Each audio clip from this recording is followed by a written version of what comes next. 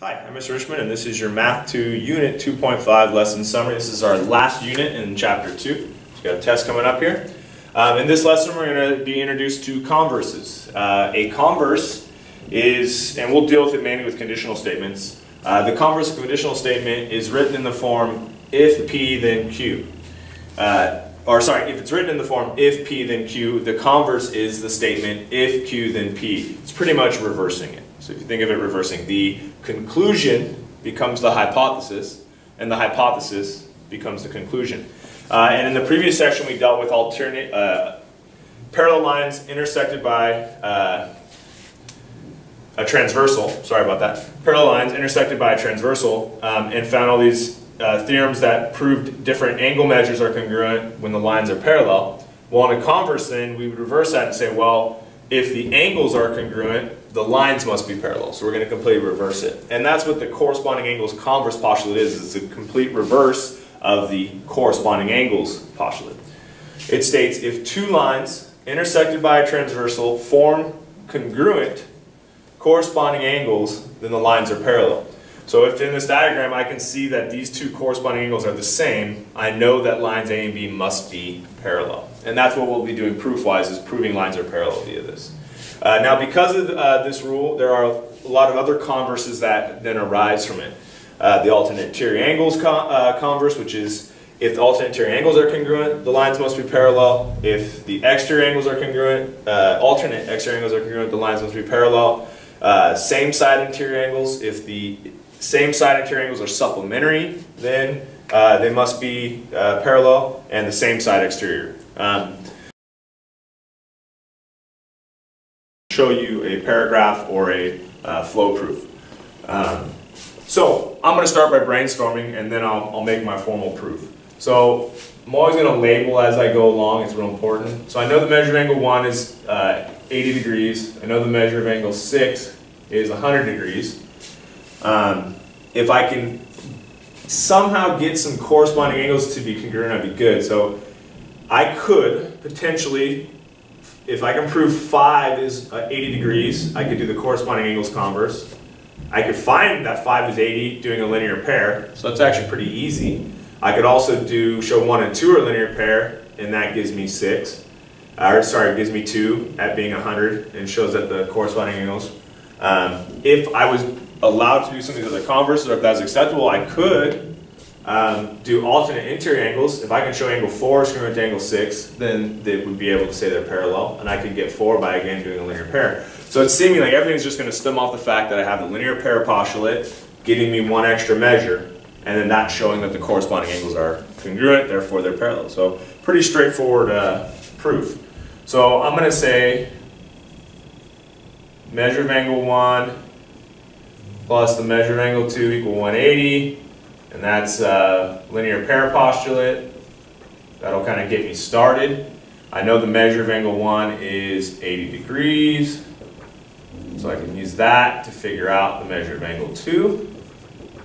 That gives me that the measure of angle 2 is 100 degrees, and I know the measure of angle 6 is 100 degrees, so I know that angle 2 is congruent to angle 6. And those are in corresponding positions, so I can then from there use the corresponding angles converse postulate. So pretty straightforward pathway to it. Now I just have to justify it with reasoning. So I'll try to show a flowchart proof. So I'm going to do our givens first. So the measure of angle 1 equals 80 degrees, and that is our given. So I'm going to write the reason under the box. I also know the measure of angle 6 equals 100 degrees, and that's a given for us. Now in a flowchart proof, I try to show which things I'm using in the next statement if it's possible. If it's its own kind of deal, then I can do a separate box for it. So from there I wanted to say measure of angle 1 plus measure of angle 2 equals 180 degrees. So let's go measure of angle 1 plus the measure of angle 2 equals 180 degrees, and I know that because of the linear pair postulate. That was its own idea. Didn't really need anything else for that. Then from there, I substituted into it 80 degrees so I could find the measure of angle 2. So I said 80 degrees plus the measure of angle 2 equals 180 degrees.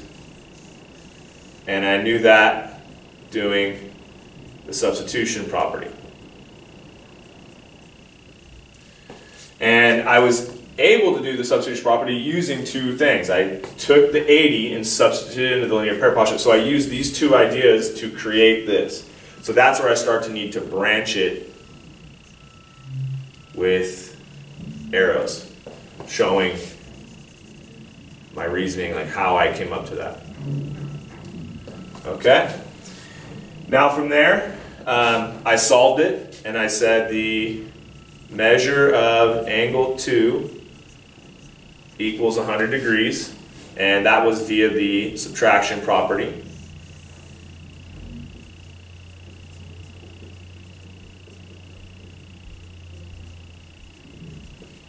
Okay, and really that just stems off this one, solving it out. So I only needed the one rule above it. And then from there, I know that the measure of angle 6 is 100, and the measure of angle 2 is 100. It means they have the same measure. I now know angle 2 is congruent to angle 6. And that's really just the definition of congruence. When two measures share the same length, they must be congruent. And for that to happen, I had to know that angle 2 was 100 degrees and that angle 6 was 100 degrees. Now, if I was trying to be real neat, I'd probably want to go put this guy down here, but I'm already started, so I'm just going to stem that. And you can see why I'm not a big flowchart proof guy. I think all over the place, so I got to draw these arrows everywhere. But I still get the idea of how the ideas are coming together to create that reason. And then lastly, if angle 2 is congruent to angle 6, then that lets me know that A is indeed parallel to B because of the corresponding angles converse. So I was really just trying to find two sets of corresponding, or a pair of corresponding angles that were congruent.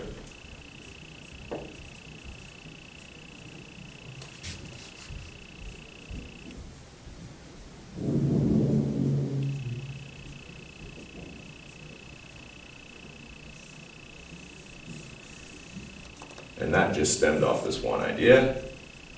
And so there we go. And so what's nice about a flowchart proof is that it does help you kind of see, and the reader see, what ideas are leading to the next. So I had my givens, I put my reason in there, and some teachers will write the rule in there. I think the book writes the rule in there. I've never really liked that, so I kind of do a little differently. But it's showing what I'm using to get to my next thing. So I had the two givens and this general postulate statement, which then, by taking those two and putting those two thoughts together, I created this statement using the substitution property. This one idea led down to a more simplified version using the subtraction property. Then, knowing angle 2 is 100 and knowing angle 6 is 100 allowed me to create the idea that they must be congruent. So those two ideas stem together here, and then that last statement leads to me eventually saying they're parallel. So hopefully that helps you out with how to do a flowchart proof. If it was a paragraph proof, it's very similar in the fact of what I did here. It's just in a complete sentence. Something along the lines of, you know, we're given that blah, blah, blah, blah, blah. So I also know the measure of angle 1 plus measure of angle 2 equals 180 by the linear pair postulate, and it's me just stating this in a written form.